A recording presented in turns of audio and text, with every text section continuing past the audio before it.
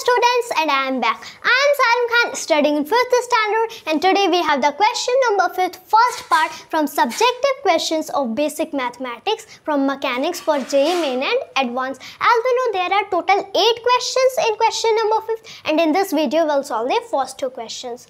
So here our solution will start. That question number 5th is find the value of A cos 120 degree and B sin 240 degree. Here our solution will start.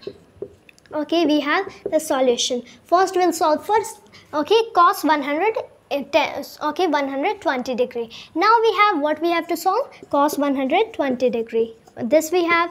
Now to cos 120 degree we have to solve. We have to find out its value. So now we'll check that which number is that. We'll add in 180 degrees, so that we'll get 120 degree. Always while solving such type of questions, we have to make sure we are taking 180 degree. Which number is that we'll add in 180 degree? We'll get this 120 degree. So that number is minus 60 degree. So this can be written as cos bracket 180 degree minus 60 degree. This we have, okay, or cos bracket 180 degree plus of minus 60 degree. Okay, this we have. So plus into minus is minus. So what we are getting, that actually cos 120 degree equals to cos of 180 degree minus 60 degree, and we know 180 minus 60 equals to 120. So cos 120 equals to 120. This we have. Now by this we'll solve. So while solving by this, what answer we'll get?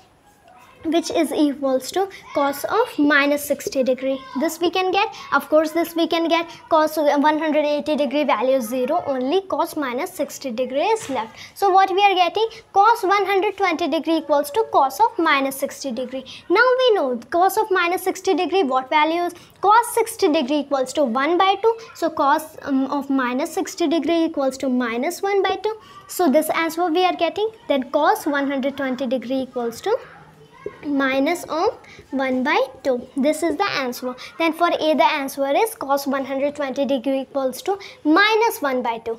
Now B we have. So what is B? Sin 240 degree. This we have.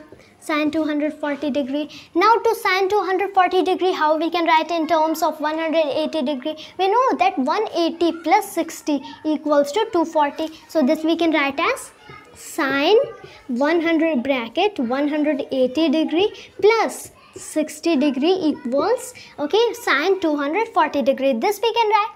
Now sin 180 degree value we know minus 1, and now minus 1 into sin 60 degree is sin of minus 60 degree.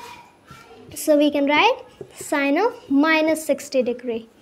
Okay, this we have. Now we know sin 60 degree. Okay, what is value of sin 60 degree? This we know is equals to root 3 by 2. So by this what we are getting? Sin 60 degree equals to root 3 by 2. Then sin we get sin minus 60 degree equals to then minus root 3 by 2.